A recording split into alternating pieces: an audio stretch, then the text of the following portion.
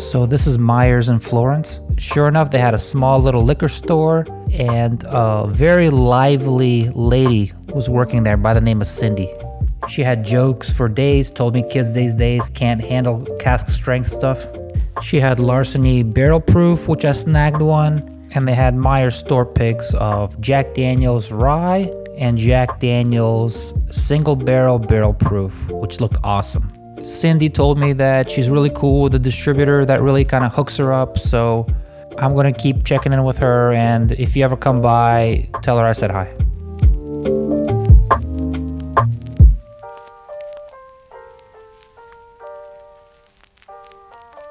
So we're doing a Fireball barrel pick for the Patreon supporters of the channel. You guys definitely don't want to miss this. Limit 1 per customer. Even though I love this stuff, Costco is way optimistic about the sales here. Same with the Basil Hayden stuff. This Angel's Envy Rye seems to be coming down in price.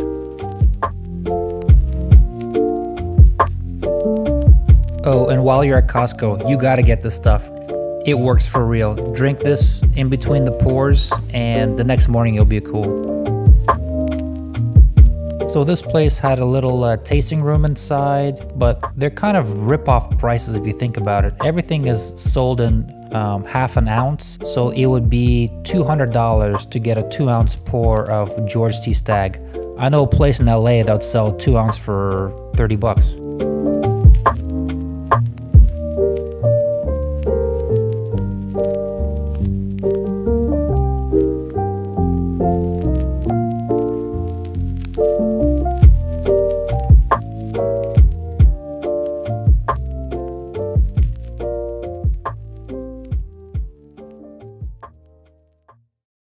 Here we go with the point system again. For some bottles, you gotta drop 2,500.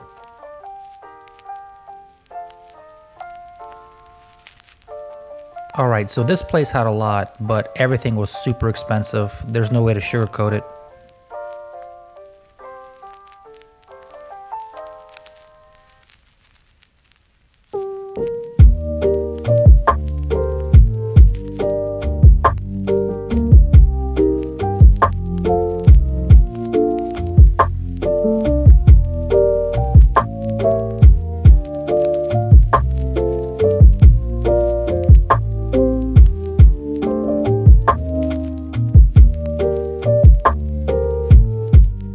So apparently New Riv sells rye mash white dog that's been cut down to 90 proof.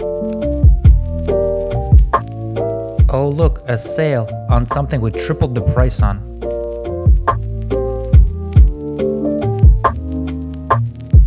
I will say I did really enjoy Knob Creek 18 when I tried it.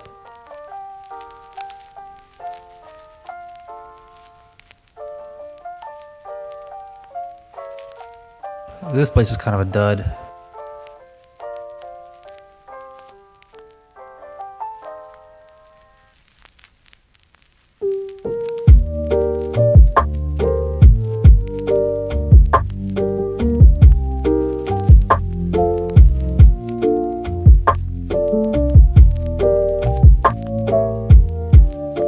So this is a cool shelf. This is all their store picks.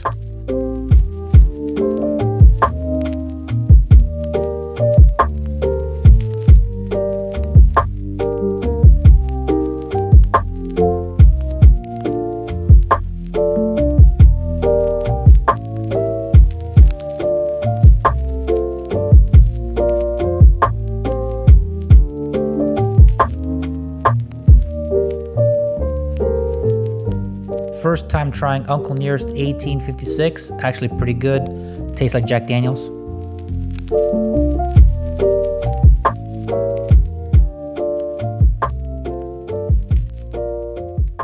This triple cask is kind of interesting. Only issue is the proof seems kind of low.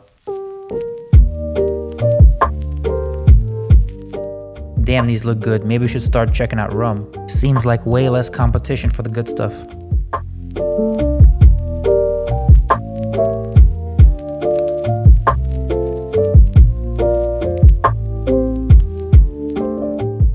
And last stop was New Riff. They didn't have anything crazy in the gift shop, but I do love their little tasting room, how you can try different barrels of the same bottle type.